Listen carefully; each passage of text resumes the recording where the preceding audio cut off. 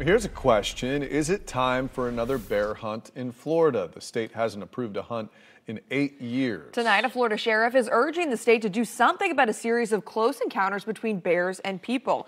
News 6's Troy Campbell is live in Orlando with the story new at 11. Troy.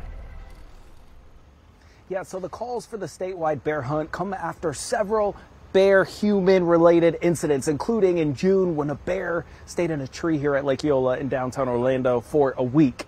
We spoke with people in this area who say encountering bears might be a side effect of increased construction projects.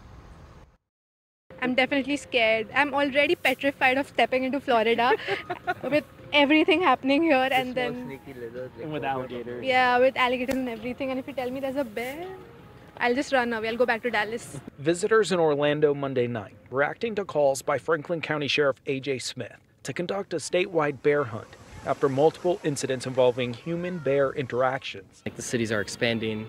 We're not going up here in Orlando, we're going out, which is inhibiting their territory. But like I said, people do need a place to live.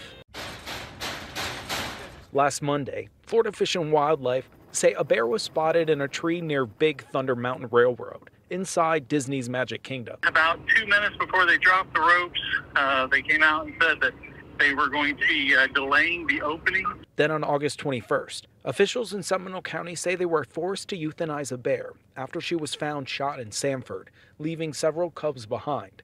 State law prohibits residents from killing bears without proper authorization.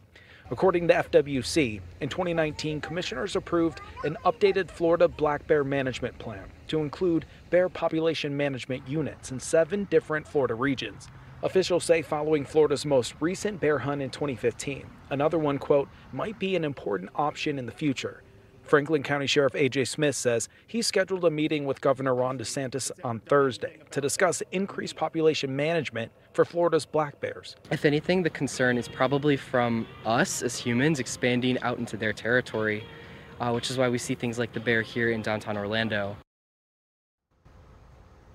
Also important to note, back in June, wildlife officials unsuccessfully several times tried to get that bear out of the tree. It ended up taking about a week before it finally was moved from this area. FWC also says in the 1970s, Florida was home to only a few hundred wild black bears, saying today Florida is home to more than 4,000. Live in downtown Orlando tonight, Troy Campbell, Getting Results News 6.